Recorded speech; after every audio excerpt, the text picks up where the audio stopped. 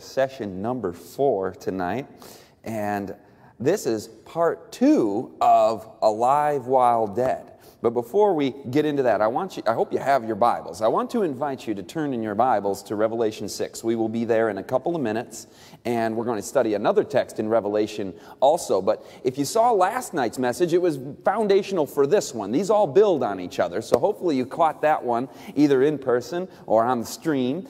And we looked at what Paul called the dead in Christ. And do you remember what happens at the second coming to the dead in Christ? They put on immortality, don't they? And then we who are alive and remain also put on immortality, and we are caught up together to meet the Lord in the air with the formerly dead in Christ who are raised at the second coming of Jesus.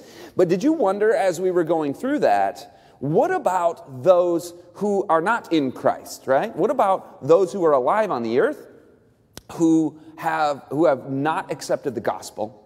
And those who are in the grave who never accepted the gospel of Jesus Christ. So today's topic is, well, the question is, will they put on immortality? Today's topic is hellfire. And unfortunately, this is a sober reality.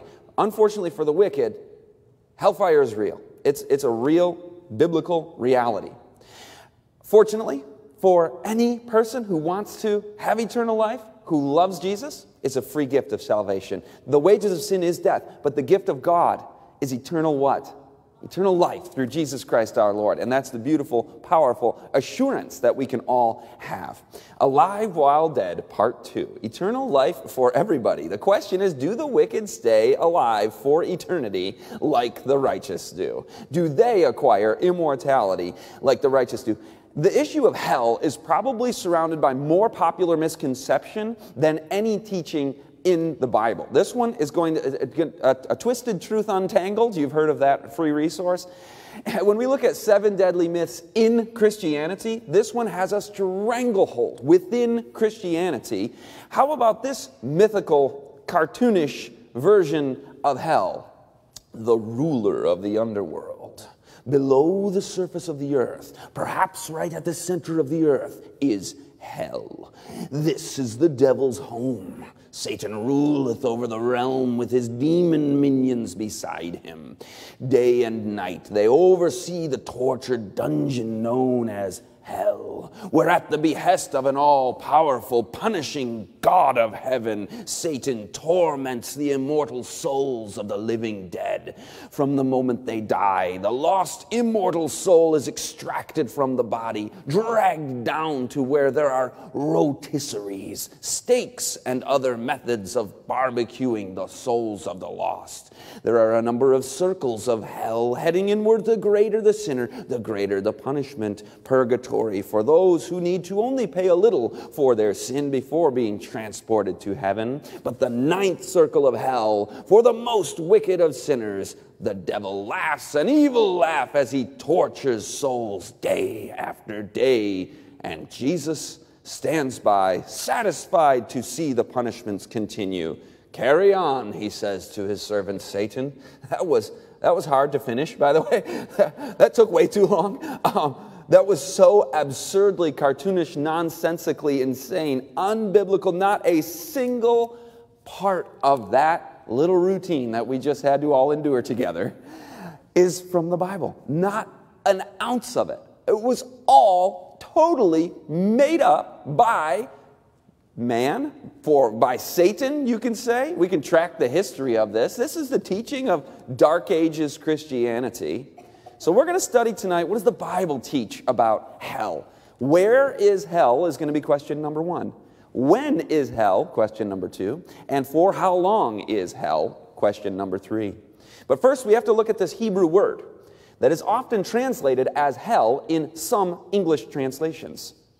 Erroneously translated as hell. And it is called Sheol. Sheol. Now you can get out, and then the Greek version of it in the New Testament is Hades. You can get out a concordance. I hope you study your Bibles.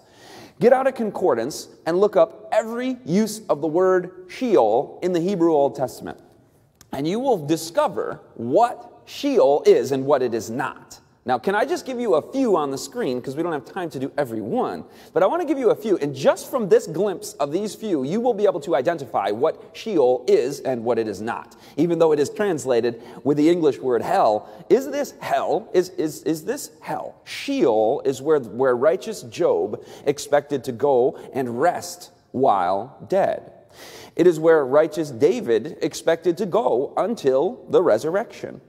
It is where animals go when they die. You already know what Sheol is, don't you? It is where the dead have their bed. It is where the soul decays. It is where the dead are laid down and covered by worms. You've probably driven by a place where this has occurred, in a graveyard, in a cemetery, right? Sheol is not the Dark Ages conception of hell. Sheol is simply the grave. Now, there is a real hell, but Sheol isn't it. And that brings us to our first question. When is the real hell? We're going to do when, where, and for how long. Do you remember the parable of the weeds and the wheat when we studied that Sabbath morning in session 2? Matthew 13. It declared that the weeds will be burned up in the furnace of fire, meaning the wicked will be burned up in the furnace of fire, and there shall be wailing and gnashing of teeth. That sounds like a literal real hell to me. When does this parable say it will take place? Let's bring it back up on the screen. The harvest is the end of the world. Therefore, as the tares are gathered and burned in the fire, so it will be when? Don't you love how plain the Bible is? At the end of the age is when the tares will be burned up. It is the end of the world, the end of the age. Stated 2 times there, the punishment of the wicked takes place then. Which only makes sense because if hellfire punishment were going on right now before the judgment is completed, that would be a strange form of justice to be dishing out punishments prior to the judgment, wouldn't it? In fact, 2 Peter 2 verse 9 tells us about that very issue. It says, the Lord knoweth how to reserve the unjust unto the day of judgment to be punished. So the unjust are reserved unto a future day of punishment, and that is the day of judgment. So not yet right now. But even more to the point, you might be just saying, Scott, we already studied last night that we don't have immortality naturally, so can the dead wicked even be in hell alive right now while dead? Well, no. That's why this is part 2 of last night. We're looking at myth number 3 for 2 nights consecutive here. Myth number 3 is that we possess immortality naturally, so that we remain alive while dead, haunting people, or living in heaven or in hell. You would have to have an immortal soul in order to have that center of the earth weird scenario of immortal souls being tormented while dead. So God alone is immortal, we studied last night. We are to seek immortality, we saw last night. We also saw the Bible describes many times death as a sleep. I won't repeat all of that, but you're aware that the theology that you got as a kid from Looney Tunes or whatever is once again proven incorrect. You remember the little cartoon would die and the angel would come and extract the immortal soul, and if the little cartoon was good, then he would go up on a cloud and be issued a harp and a halo, and he would begin singing, and if the cartoon was the bad cartoon, he would go down into the center of the earth and be on the rotisserie, right? I mean, the Bible does not say, the Dark Ages church said it, but the Bible doesn't say that anybody is burning in hell right now. Yet. It is coming, it is real, it is literal, but it is yet future, as Jesus said, at the end of the world, at the harvest, meaning the end of the age, is when the weeds will be burned in the fire. Now let's do a little timeline on that, because you know that in the near future, Jesus returns. This is our blessed hope. And we studied those texts last time, that the Lord will descend from heaven with a shout, and the dead in Christ will rise first, and we are caught up together with them to meet the Lord in the air. Jesus said, in my Father's house are many mansions. I'm going to come and receive you unto myself so you can be where I am with me. So let's sum that up with the saved are given immortality and taken to heaven at the second coming of Jesus. That's what we saw last night. But what about the living wicked? Let's go to Revelation 6 and we'll see what happens when Jesus comes. And we're going to start in verse 14, okay? And the heaven departed as a scroll. Don't you love that song, It Is Well With My Soul? The verse where the sky recedes as a scroll. That is a beautiful picture of Jesus' second coming. And in verse 14, when it is rolled together, and every mountain and island were moved out of their places. And the kings of the earth, and the great men and the rich men, and the chief captains, and the mighty men, and every bondman, and every free man, hid themselves in the dens and in the rocks of the mountains, and said to the mountains and rocks, Fall on us and hide us from the face of him that sitteth on the throne, and from the wrath of the Lamb, for the great day of his wrath is come, and who shall be able to stand? So this sounds a little different than what the righteous say. When we see Jesus, we go, Lo, this is our God. We have waited for him. He will save us. They are running away into the caves, away into the mountains, and calling on the rocks to fall on them. And they don't want us. The glory of God is too much for them. Well, what happens next? In Revelation 7, it talks about a different issue that we're going to study in a coming session. So remember this text we just studied. It's very key. But what happens next chronologically is revealed in 2 Peter. But the day of the Lord will come as a thief in the night, in which the heavens will pass away with a great noise. This is the second coming of Jesus, the day of the Lord. And the elements will melt with fervent heat. And both the earth and the works that are in it will be burned up. So this is a pretty horrific thought. They're running away because this is a cataclysmic event for planet Earth and for sinners. For us, it's a joyful event. For the dead in Christ, we're going up. But what are they doing? They are running away because everything's being destroyed and melted with fervent heat before the brightness of the Lord's coming. Jeremiah 25:33 says that the wicked are slain from one end of the earth to the other. And I don't even want to have to dwell on that, but this is a reality of this fallen world and of the plan of redemption, how sin and suffering and pain and evil will be annihilated for eternity. This is part of that process. And what is God's attitude toward those who are slain, those who didn't receive the gospel? Listen to this in Ezekiel. I have no pleasure in the death of the wicked, but that the wicked turn from his evil way and live. Turn from your evil ways, for why should you die? This is Jesus, like he said to the Jews, I want to gather you under my wing like a mother hen. And they were rebelling against him. These are those in Ezekiel who are going to die because of their rebellion against God. That's how God feels even about us in our sin. While we were still sinners, Christ died for us. Remind me again, who is raised at the second coming of Jesus in 1 Thessalonians 4? Let's look at it on the screen just to make sure from last time. And the dead in Christ will rise first. So we've got 3 of the 4 figured out here. The dead in Christ are rising, and we who are alive and remain, who are in Christ, will be caught up together to be with them in the air. Then the wicked are slain from one end of the earth to the other, who are living when Jesus comes again. Now, Jesus actually talks about 2 different resurrections, because there's still the wicked dead that we haven't figured out from the Bible yet. Jesus says, do not marvel at this, for the hour is coming in which all who are in the graves will hear his voice and come forth.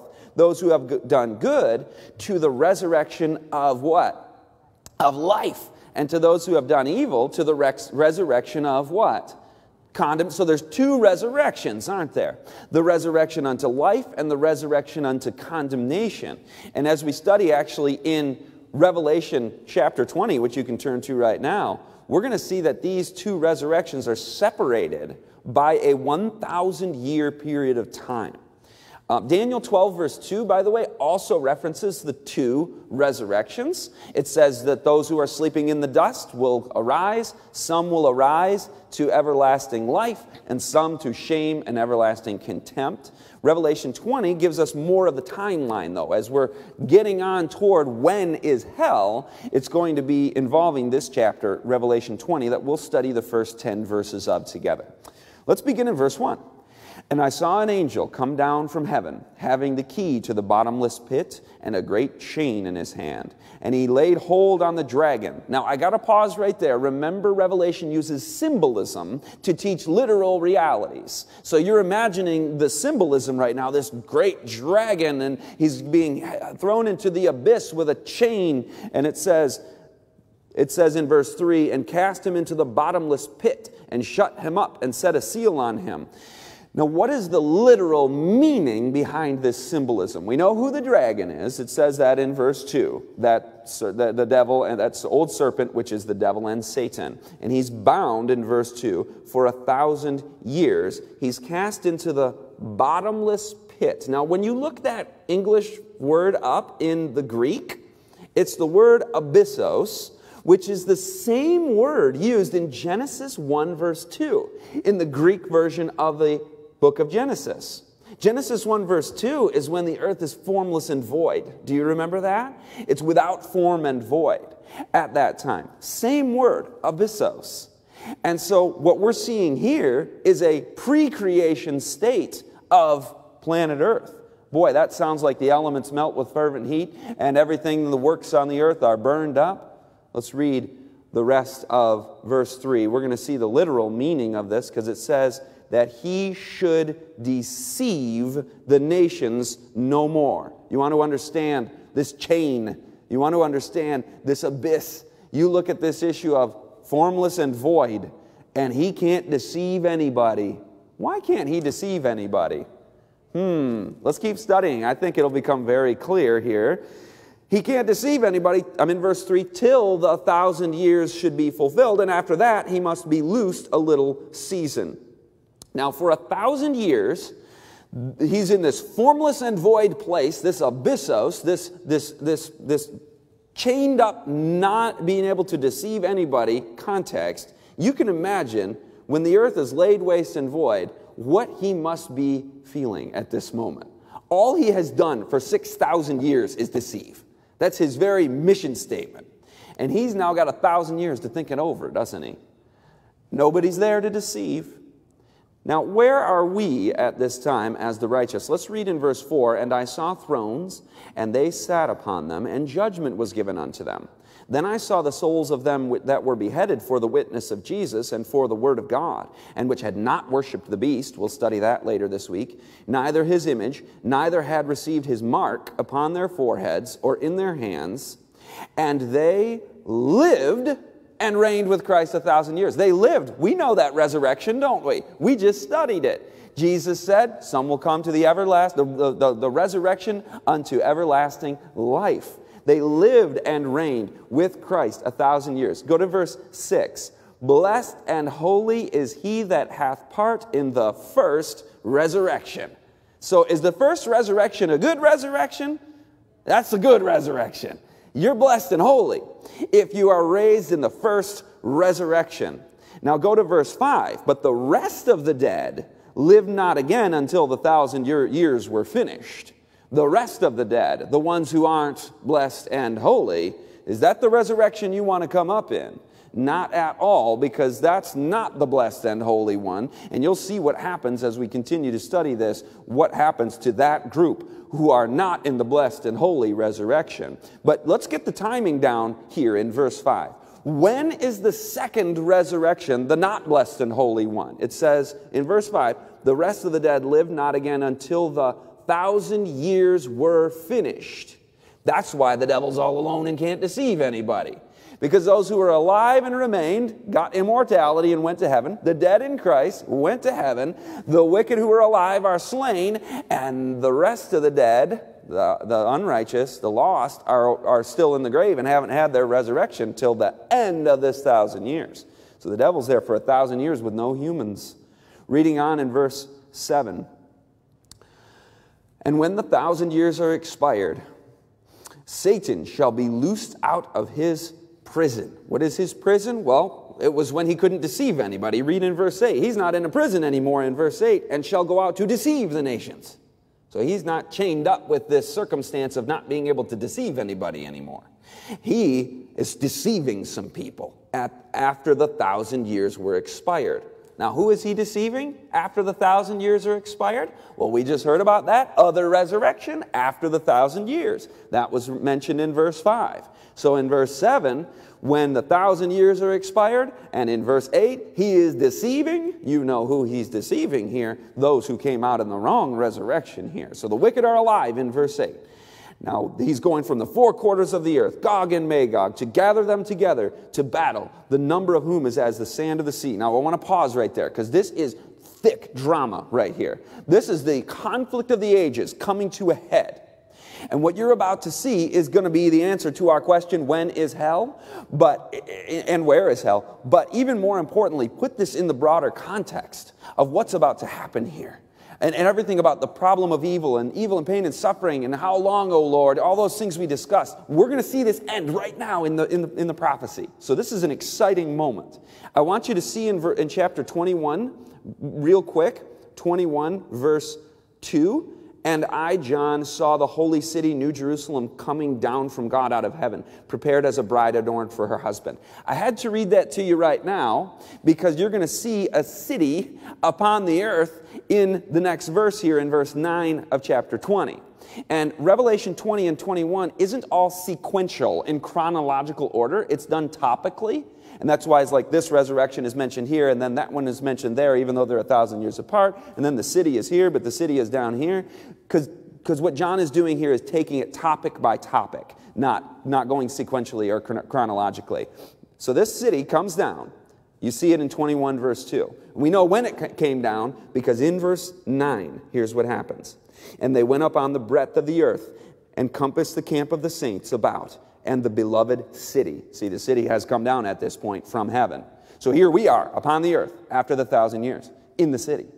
The devil is outside of the city. He's marshaling his forces. All of the wicked who were dead have come to life at that second resurrection. And that's everybody. That's who died at the second coming of Jesus too. So this is all humans who've ever lived are in one place at one time. Some inside the city, some outside the city. And what happens next is powerful. It says in verse 9, and fire came down from God out of heaven and devoured them. They literally tried to attack the city. And God says, enough, the weeds and the wheat have grown to maturity. This demonstration of Satan's principles is all the universe will ever need to be eternally secure. We can end it now. And fire came down from God out of heaven and devoured them. In verse 10, and the devil that deceived them was cast into the lake of fire and brimstone. This is pretty heavy stuff, isn't it? The way Peter puts it, remember, the heavens and the earth are reserved for fire until the day of judgment and perdition of ungodly men. So we've got the when and the where now, don't we? It's the day of judgment in the future, at the harvest, at the end of the age. And here this verse gives us the when also. 2 Peter 3:7 told us the heavens and the earth. You saw that they were upon the breadth of the earth. It's at that place and at that time in the future when the city is there and they are upon the earth trying to assault and overtake the city of God, the New Jerusalem, that hell takes place. The lake of fire, it called it. And they were devoured as fire came down out of heaven from God. So the Bible doesn't say hell is located in the center of the earth. We got some super clear, awesome biblical reality that we can go, wow, okay, so everything I've heard from wherever, from cartoons to Dark Ages mythology to stuff from Greek paganism to things that infect even Protestantism, I can go on the Bible alone and I can get very clear answers for this. Now, do you think the Bible's also going to give us a very clear answer for the big question? How long is hell? How long is hell is the one that's just bathed with so much of a chokehold of deception in Christianity today. And the Bible is very, very clear. Just like last night, we were like, wow, this is way more clear than anything that I thought could be from the Bible. How did we all get that wrong about what happens when we die? This one is going to be just as clear. But that Dark Ages myth is very, very potent, so we've got to take it step by step here. Now, we know when the righteous receive immortality, right? We looked at the texts. We won't repeat that. But are there any texts, and if there are, where are they, in the Bible that say that the wicked receive immortality? We know the righteous receive immortality at the second coming of Jesus. Do the wicked ever receive immortality? You're scanning your memory of the Bible. You got to read the Bible for yourself cover to cover because you can't prove a negative. You got to go through it. Did I find any? No, I didn't find any. So I didn't find any. I've read it. I hope you've read it. We should read it. None, not a single verse in the Bible says that the wicked ever receive immortality. The Bible says the opposite. He who has the Son has life. He who does not have the Son does not have life. Don't you love how plain and clear? It's like, this is how I would say that to my 3-year-old daughter. Like, so clear and simple.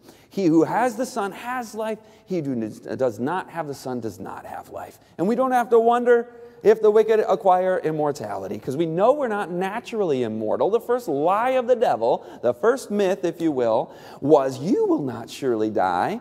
So if you think about it, most of Christianity is teaching that the wicked have immortality and live on forever. That living eternally happens for everybody. That's why the title of tonight's message is Eternal Life for Everybody. That they stay alive in the fire of hell forever and ever, never to die ever. And that they are immortal in the fire, and that the fire never kills them. Well, what does the Bible say? Are you ready for a bunch of texts? Because I hope you're taking notes so you have a good memory, because we're going to hit a lot of them in a short period of time. Let's start with Jesus' words on this. He says, "Do not fear those who kill the body but cannot kill the soul, but rather fear him who is able to," what's the next word there? "Destroy both soul and body in hell." So, according to Jesus, the soul of the wicked will be destroyed in hell. And you might say, well, that makes perfect sense, because I know what a soul is from last night's message. A soul is the sum of two component parts, body and breath. And so the body and the very living being that is the wicked person is going to be destroyed by that fire. When they come out of the grave after that 1,000 years, they don't come out with immortality. They come out with the same mind, character, and intentions that they went in with, and they're deceived by Satan, and they join the assault on the city. They're a physical person. In a different sense that we are. When we're translated to heaven, we're physical, but we are immortal. They are still mortal at that point, because the Bible doesn't say they acquire immortal anywhere. They go into that fire, that lake of fire, not as a disembodied soul. There's no such thing as a disembodied soul. A soul requires dust to exist, and breath, and so body and soul destroyed, Jesus said. Now, here's a real one that blew my mind when I was first studying this out. John 3:16. The gospel in a nutshell. Best verse, right? Most well-known verse. John 3:16 actually lays this out very clearly. It says that whoever believes in him shall not, fill in the blank, shall not perish, but have eternal life. So God gives us two options, doesn't he? And this isn't the only text. There's so many that say this. It's eternal life or it's perishing. That means to be destroyed, as Jesus called it, body and soul in hell. You know what non-perishable foods are, right? The ones that don't decay and go away. And, well, to perish means to be destroyed, to decay, to go away. It's not a matter so much even of one's, opinion. You know, I think hell should burn for this long or for that long, or I believe this, or this is what I grew up understanding as. It's just a matter of reality. Mortal people perish when fire comes upon them, particularly this fire, body and soul destroyed by fire. Now, there's another verse that's like basic gospel presentation verse that also teaches this. Romans 6:23. The wages of sin is what? Death. Did you ever notice this? It's not the wages of sin is eternal living in hellfire. It's the wages of sin is death. And Jesus called it destroy or perish. The wages of sin is death. And I love the rest of the verse more, right? The gift of God is eternal life through Jesus Christ our Lord. Now, that's the gospel, so we know Jesus paid the penalty for our sins, don't we? The wages of sin is death. In the day that you eat thereof, you shall surely what? Die. Adam and Eve should have experienced the second death. But with that lamb sacrifice pointing to Jesus and the promise of the seed of the woman, the Messiah to come, Jesus came and was slain for us. He took our death on our behalf. Now, did he live in the fires of hell for eternity? If that's the wages of sin, then he didn't take our punishment. Do you realize that this teaching about hell destroys the gospel? It says Jesus didn't pay for our sins. That's a destructive and deadly myth just right there. Well, John says it in Revelation. You're still in Revelation, right? Let's go to 21 verse 8. But the fearful and unbelieving and the abominable and murderers and whoremongers and sorcerers and idolaters and all liars shall have their part in the lake which burneth with fire and brimstone. This is hell, right? And then he says, which is the second death. The wages of sin is death. In the day that you eat thereof, you shall surely die. We all die the first death. Well, all those people who have died the first death. We who are alive and remain will never see death. But those who are running from Christ at his second coming experience the first death right then. 1,000 years later, the lake of fire happens, and that is the second death for the lost. So we're getting some pretty crystal clear clarity on this. But one thing that's especially interesting is that even Satan is subject to this annihilation. It says, therefore I brought fire from your midst, speaking of Lucifer in Ezekiel 28. It devoured you, the fire devoured you, and I turned you to what? Ashes. This is a prophecy about the future. Upon the earth, in the sight of all who saw you. God says to Satan, he's going to be turned to, what was the word there that started with the letter A? Turned to ashes. Now that doesn't sound like eternal consciousness and existence in hellfire. He becomes ashes. Turn to Malachi 4, verses 1 through 3. And this will show us the same thing about all who follow Satan. They will also be ashes under the feet. And what I appreciate about this text is it says it so many times, in so many ways. As I was studying this out, I was blown away by the sheer volume and magnitude, the sheer quantity of Bible descriptions and references. It's as if God knew this was going to be, we know God knew this was going to be a tangled up, mistruth, myth-infused idea where people are going to be so confused. So he says, let's come up with every way possible to describe and use analogies and use metaphors, use language, verbiage, adjectives, to clearly make this as clear as possible. The soul is destroyed. It is the second death. You perish. This one, you become ashes. This one, for behold, the day cometh that shall burn as in oven. I'm in Malachi 4, verse 1. And all the proud, yea, all them that do wickedly, shall be, what's the word? Stubble. And the day that cometh shall burn them up. It'll be stubble, they'll be burned up, saith the Lord of hosts. And that it shall leave them neither root nor branch. So he's just one after the other to make this as clear as we can make it. But unto you that fear my name, the Son of Righteousness shall arise with healing in his wings. And ye shall go forth, and grow up as calves of the stall. And ye shall tread down the wicked, for they shall be, what's the next word? Ashes under the soles of your feet in the day that I shall do this, saith the Lord of hosts. Here's one in Psalms 37. For yet a little while, and the wicked shall be, what does it say? No more. The wicked shall perish. And the enemies of the Lord, like the splendor of the meadows, shall vanish. Into smoke they shall vanish away. Isaiah 33, the sinners in Zion are afraid. Fearfulness has seized the hypocrites. Who among us shall dwell with the devouring fire? Who among us shall dwell with the everlasting burnings? Now I want to pause there and ask you a question about this text before we finish the verse. What does it mean to dwell? It says, who among us shall dwell with the devouring fire? What does dwell mean? What's an adjective synonym for that? To live, right? To live, to go on living. Who among us shall dwell with a devouring fire? Now, I want to see somebody do like a man on the street sometime with this, where you go to a place where there's, people who have a grasp of the Bible more or less, evangelical Christians, whatever. Just ask people, do you believe in heaven and hell? Yes. Now I have a question for you. In the Bible, who is it that dwells with the everlasting fire? How many do you think will say, you say the wicked or the righteous? 100% of them say, well, the wicked, of course. They're the ones that dwell. Well, let's ask it on the screen here. Who among us shall dwell with the devouring fire? The answer is, he who walks righteously. The brain slightly explodes there. At that moment, you're going, Lord, you're changing my orientation here on how I've understood this issue. Wait a minute. He who walks righteously and speaks uprightly, who despises the gain of oppressions, who stops his ears from hearing about bloodshed and shuts his eyes from seeing evil. Insert media on the brain seminar right there. What are we beholding with our eyes? What are we listening to with our ears? But you heard it. The wicked do not stay alive in the fire, do they? It says, who will be able to dwell with the everlasting fire? The righteous will. And you're going, well, that doesn't make sense. The righteous don't go to hell. Well, no, it's not hell for the righteous. When Jesus comes, our God is a consuming fire, right? Hebrews 12, verse 29. When he comes, some are running away, some are receiving immortality and going toward him. Lo, this is our God. We have waited for him. So we dwell in the very presence of God. Our God is a consuming fire to sin wherever found, if you will. God is a consuming fire to the wicked, but to the righteous who are putting on immortality by the miraculous power of God.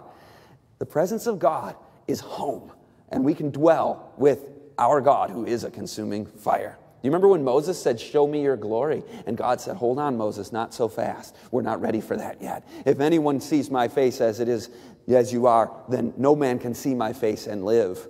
So God is a consuming fire to us as unregenerated people. And there was a guy, though, who was he in the Bible? A great man of God who got so close to Jesus, followed the Lord so closely, loved the truth so deeply, was so committed to God and his service that he literally was wrapped in fire and carried to heaven. Who was that? That was Elijah, the chariot of fire. Pretty awesome. And Moses got that same privilege too, to go to heaven, as we talked about the other day when he was raised from the dead. Philippians 3:19 is another one. We have so many of these, I don't have time to turn to them all or even just put them all on the screen. We're just going to rifle through a few more. I hope you're taking notes. Philippians 3:19, their God is their stomach. Their destiny is, what's the next word? Destruction. Destruction. Galatians 6 verse 8 says that the lost will reap corruption or decay or destruction, depending on your translation. Matthew 3 verse 12, that the wicked will be burned up with unquenchable fire. So we're just adding this to the long list of clear Bible texts on this. Isaiah 47:14, they will be as stubble, the fire will burn them up. Echoing Malachi chapter 4 verses 1 through 3. Now you're going, okay, Scott, I'm hearing all of this. And like all of this is a lot. But I feel like I've read in Matthew 25 somewhere about eternal punishment. And I always thought that meant that the wicked stay alive in the center of the earth on the rotisseries forever. And eternal punishment, doesn't that? Well, yes, there is an eternal punishment. There absolutely is an eternal punishment for the wicked. When they are destroyed at the second death, how long do they stay dead for? For eternity. The second death you don't come back from. And it's a forever punishment. The rejecter of Christ's mercy is never coming back after that. The gift of God is eternal life through Jesus Christ our Lord. But that's pretty heavy right there, isn't it? Where we go, but there's not second chances here. It's an eternal punishment. They're never coming back. But doesn't the Bible say the wicked will burn in eternal fire? Are they eternal or is the fire eternal? You want to know what eternal fire is, by the way? It says in Jude 1 verse 7, it says that some will suffer the vengeance of eternal fire. Now, if you took only that part of the verse and built our understanding of God's character and the nature of hell on just that phrase, and we form our own opinion, this is what I think eternal fire means. Well, let's let the Bible say so that we don't have to take our ideas and impose them on the text. The Bible will always form, conform, transform, reform our ideas. What is eternal fire? As Sodom and Gomorrah and the cities around them, in a similar manner to these, having given themselves over to sexual immorality and gone after strange flesh, are set forth as an example, suffering the vengeance of eternal fire. Sodom and Gomorrah are set forth as an example of what eternal fire looks like. Do you know the Sodom and Gomorrah story? It was horrific, right? I mean, these terrible things were going on there, and God said, we need to torch this oppression, this horrible wickedness. And Sodom and Gomorrah were completely destroyed, weren't they? Completely destroyed. Eternal fire came, and did anybody survive it? Did anybody stay alive in it? No. Eternal fire is totally destructive, isn't it? According to Jude verse 7. The fire is unquenchable, it says elsewhere in the Bible. It completes its work. Even metaphorically, it's shown a worm. The worm shall not die. The worm does not cease its work of decomposing until body and soul are totally destroyed in hell, as Jesus said, in the fire. You know, God is a God of justice, right? That is something we all believe in. But isn't it God's definition of justice that counts? If I go, well, I think it should be this, and this is what I define as justice, well, who am I? I'm not God. My opinion is irrelevant. And for centuries, the Roman Dark Ages Christianity taught that you have a God whose justice is torturing babies for the ceaseless ages of eternity. What a diabolically horrific thought that is. What a satanic picture of God's character that is. And it's totally unbiblical, as we're seeing here. God says, I am not willing that any should perish. He doesn't want anybody to die the second death. He says, why will you die, O Israel? Why will you die? I'm not willing that any should perish. Now, if he feels that strongly about somebody dying the second death, God forbid the thought that he would delight in keeping people artificially alive immortally to torture them for billions upon billions of years. That's a mind-boggling thought that would be something that Christianity could proclaim for so many centuries. But then there's this English word forever in our English Bibles. At first glance, you're like, uh-oh, the Bible contradicts itself. Go to Revelation 20. The Bible never contradicts itself. It cannot, because it's the inspired Word of God.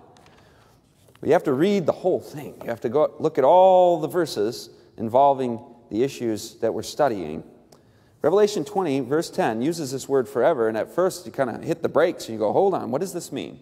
You notice we stopped in the middle of verse 10 earlier? It says, and the devil that deceived them was cast into the lake of fire and brimstone, where the beast and the false prophet are, and shall be tormented day and night forever and ever.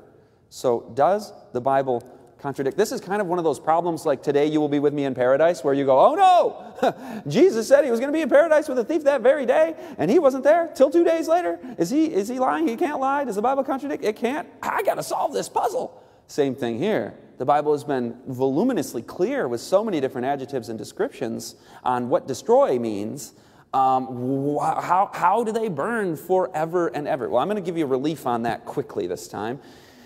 This is so simple. Many, many, many times in the Bible, look up the use of the word forever. Tons of times, 56 times to be exactly. The English Bible uses this English word forever in a way of things that have already ended long ago. And so it's not a literal forever as we understand it in English. The Hebrew word for forever, let's use a few examples. The Hebrew word for our English word forever, Jonah 2 verse 6, Jonah was in the belly of the whale forever. Well, that wasn't that long, was it? 1 Samuel 1 verse 22, forever means until he dies. Exodus 21, a Hebrew slave would serve his master forever or until he dies. Ooh, are you noticing a little trend there? Until he dies. That's why this doesn't contradict, because when you look at verse 10 of Revelation 20, you're like, that doesn't make any sense in light of verse 9, because it says the fire devours them. How can the fire burn them forever and ever and devour them? Those are incompatible concepts. Forever and ever would go on in our English forever and ever and for eternity. How can it devour them then? Well, the original text of the Bible was not English. And there's just no good English word for the Hebrew and Greek words used here. It's for the period of time that Jonah was in the whale. It's for the period of time that Samuel is serving in the temple. So you want like a long, excessively wordy translation of that Hebrew word? Forever, that's a stretch. For the duration, for the totality of the time period in question. Now, nobody's going to translate it that way into the English, especially if you already have this preconceived idea about eternally burning hell. They threw the word forever in there, but you go back to that Greek, you go back to that Hebrew, and the Bible doesn't contradict. Praise God. We don't need to be wondering and worrying about that, because it is simply a word that means for the duration of the period involved, for the totality of the time period in question, or until he dies. And you saw those. So that's why the fire can burn for this totality of the period of time, and then they are devoured. And we don't know the length of that time. I'm not going to form an opinion on that. That's God's justice and his doing and his character that will declare this strange act, as the Bible calls, of the Lord to have to do this because of what Lucifer has brought upon this world. You remember the parable of the rich man and Lazarus? This is another one that where people become perplexed when they see what the Bible teaches, and then you go, oh no, all of us would seem to have, if this parable is literal, all of us would have a Bible that contradicts itself. What is the parable? Well, the parable describes two people who are alive while dead. That's already a problem. Maybe you were thinking of this one last night. I was saving it for tonight. Two people who are alive while dead. That can't be with all the texts we've looked at in the Bible. If this parable is not a metaphor, if this is not like the blood crying from the earth and the souls under the altar crying out for vengeance, there are metaphors in the Bible. There are analogies. There are symbols. If this is literal, then it does contradict. But I'll tell you something. If this was a literal picture, and if this concept of Lazarus and the rich man are both alive while dead is literal, then I would like to really understand who believes in this picture of the afterlife, because it's kind of a strange picture. Have you read that? We're not taking the time to do it because I've only got 8 minutes left, of course, but I always do this to myself, don't I? Prepare too much content. But the angel comes and takes the two men bodily when they die from the earth to this place. And so they're there bodily. One of them has a tongue. Okay, so you're alive while dead bodily, and the one who's saved is placed upon the chest, the bosom of Abraham. And the one who's lost is across a chasm, and they're talking to each other right there. And you're like, I don't think I've ever heard that version at a funeral before, right? Nobody really teaches this version of the afterlife.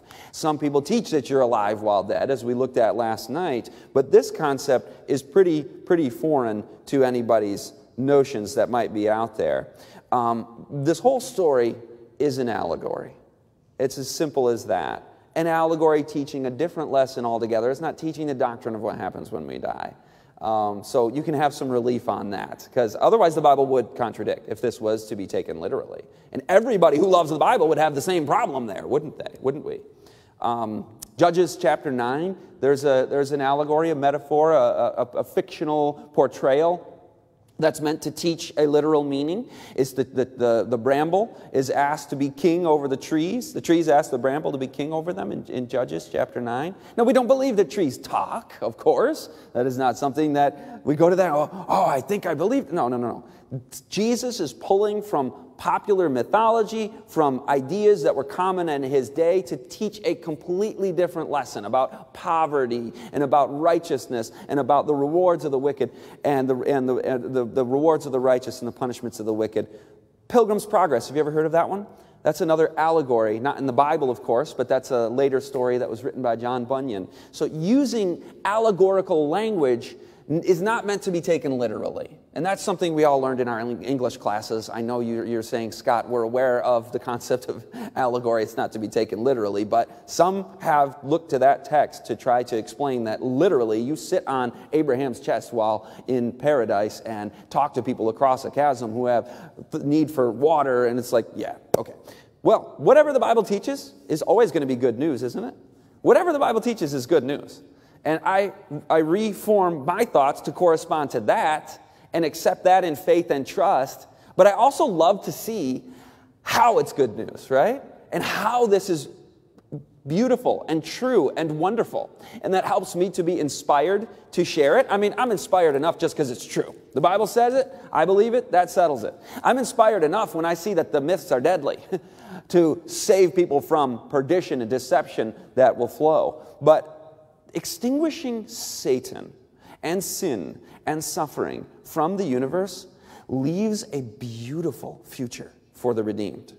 And God will wipe away every tear from their eyes. There shall be no more sorrow. There shall be no more death, nor sorrow, no crying. Doesn't that bring a load off your shoulders? There's no crying in hell on the new earth for eternity. After that lake of fire event, the earth is restored, and Eden restored and remade, the new heavens and the new earth. Here's another one. There shall be no more pain, for the former things have passed away. That's really good news, isn't it? There's no crying in hell on the new earth. There's no more pain, no more. I mean, imagine this God reserving a sin-infested corner of the new earth called hell, to burn for the ceaseless ages of eternity. No, people are blotted out of existence, the devil and his evil angels and those who followed him and those who take victims and are oppressors and wicked foes of Jesus Christ will never exist again. They will be reduced to ashes, and God will clean up this earth and make it beautiful and perfect for those who love the Lord, those who receive a love of the truth. So this asks something of us, doesn't it? We can respond to God tonight in our heart. We can say, Lord, I want you to have my heart. Because eternal existence in hellfire with a tormenting torture master God is a deadly and destructive myth. And I'm so happy to be freed of that darkness and that burden. How many people have seen this Dark Ages picture of God and then wanted nothing to do with religion? God as a child abuser, torturing babies for billions upon billions of years, that is the devil's idea. God would never dream of such a thing, and you read nothing of it in the Word of God. How many people have tried to be Christians, conscientious people, tried to please God, and then have encountered this stumbling block that the devil has put out there, this false doctrine, and it's been a barrier in their relationship with Jesus. If God is that way. We want to go deep in our walk with the Lord. And He is fully trustworthy because His character is so beautiful and good and true. And God has put eternity in the hearts of men. There's something that draws us to Him about that. When we learn this truth, we go, praise God. Part of me kind of always hoped that was the case, but I thought that wasn't the case. This satanic lie about God's character can be cast aside forever, and beholding God and His character transforms us. Do you know how the principle works? I talk about this in Media on the Brain. By beholding, we become changed. When we look at the things of the world and the degradations of sin, that starts to react upon our character, literal brain circuitry. But when we behold this true picture of a loving God who wants to end sin and suffering as quickly as possible, and who His heart goes out even to the rebellious to say, why will you die? Come to me and live. That draws me to Him. And it says in Romans 2 verse 4 that the kindness of God leads us to repentance. So this is not some soft Christianity. This is a full surrender of heart because He is so good and has done so much for me. And is proven again and again and again, the more deeply I study into the Bible, to be a God that I want to see more of and know more of. And I see my own sin in contrast to that. And I say, Lord, forgive me. I am a sinner and unworthy of this kind of God to reach out to me and call me His child. I've been a rebellious son, like the prodigal son. But that prodigal son came back with these words of repentance. He said, Father, I've sinned against you, heaven and against you. And even before he begins those words, the Father is already oriented toward him, saying, I want you back. Our confession must be made before the Father. Our repentance must be full and deep, because the kindness of God leads us to that much deeper of a repentance, that much deeper of a surrender. And by beholding Him, we will begin to become changed and transformed from glory to glory, as it says in 2 Corinthians 3:18. When we see Him as He is, we will be like Him, the Apostle John says. And there is no fear in love. God wants us to love Him with all our heart, soul, mind, and strength. That is the greatest command. Will you surrender fully to Him? Give your life fully to Him tonight in this prayer. Lord Jesus, we love You, and we want to fully give our lives to You, to hold nothing back, because You've held nothing back, and You are so good. We trust You. We love our Heavenly Father with all our heart, soul, mind, and strength. In Jesus' name, amen.